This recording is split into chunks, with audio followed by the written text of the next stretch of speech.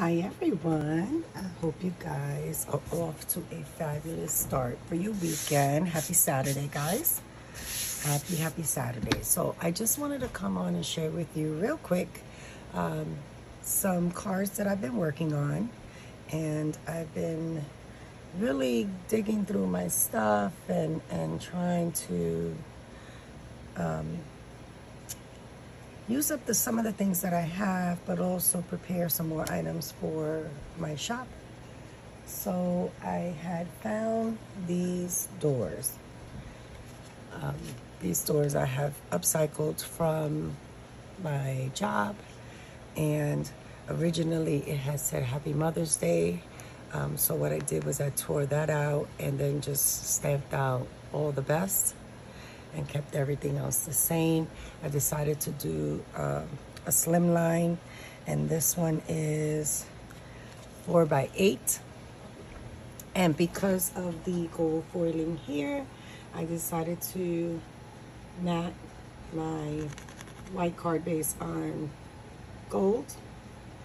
And then I embossed the back. I think I put the embossing folder away. It almost looks like a tire track, but I like it, like a chevron, I guess. And then just let the door be the focal point, the same way the original sentiment was there. I just put all the best, and then use my purple little birdie 3D drops. And this one is orchid lace. So I did this one, and then I did the same one, but this time I just did the 3 pearl drops in each opposite corners. And this time said sending hugs. I did glitter up all the flowers, just to add a little bit of more sparkle and shine, but they're pretty similar. And those are my 2 slim lines that I did, and all my cards are blank on the inside and 110 pound cardstock. Then going through my stash, back around February, Mom to Create had gifted this cute little tag on a package, and I thought she was absolutely adorable. So I used her as the focal point and created an A2 size card.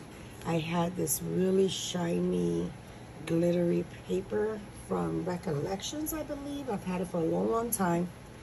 And I used a stitched rectangle die, and then I went the size down just to give it that finished edge, and I let her be the focal point. These words are the wooden words that I purchased at my Dollar Zone, and then I had a sticker that said you, so it says love you, and I thought it was super adorable, just letting her sit there all mounted up and pretty. And again, 110 pound cardstock. So I thought she came out super adorable. And then I found in my stash, no, I was gifted these stickers, these 3D stickers. And I don't remember the name of it because I didn't keep the package. But now, you know, we all struggle. Well, I know I struggle with manly cards, and I thought this was a great opportunity for me to use the paper, the corrugated paper that I purchased from Spellbinders. So again, just black base first layer, the corrugated paper. This time I used a wonky stitch die right there. And then I also decided to stencil. Now this stencil looks like, to me it reminded me of a net, which is why I used it. And I used that DIY modeling paste that I learned from Mom to Create. So a link to that will be down below, and you can see how perfect it came out. So you're gonna have to watch that video to see how I did it. Guys, it's super easy. If I can do it, you can do it. And then I have these letter dies that I purchased from AliExpress a long time ago. And I just die cut the MVP for the basketball and let that be the focal point. This can be an anything card, and any occasion card. And I did pop it up on some foam. So I did do that one. And then with that one, I also found a football one. And again, I followed the same black first layer, the corrugated. This time I did the wonky stitch die in the white cardstock. The same stencil. This time I did it with green because I wanted to tie in that green. And I believe I used Memento. I believe it was a Memento ink. Again with the words, the letters. And this time I put my MVP and fishtail banner dot and let it come off the edge and let the football be the center point there. Pop that up on some foam dots.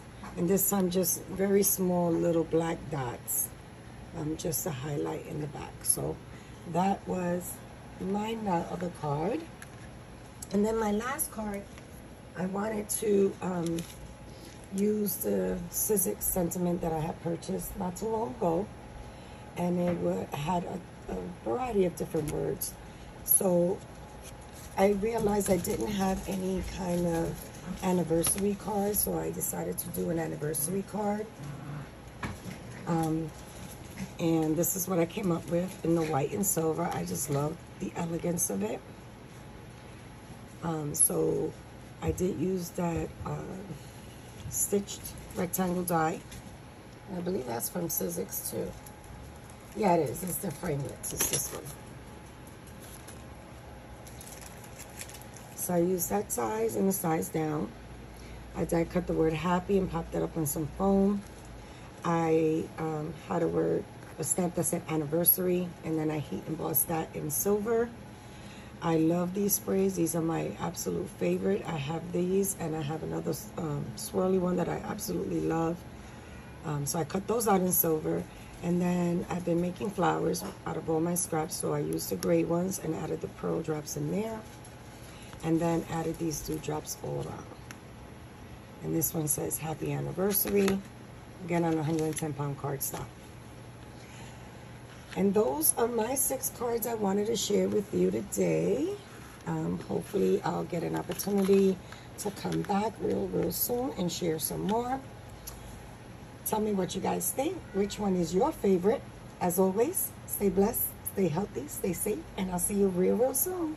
Bye.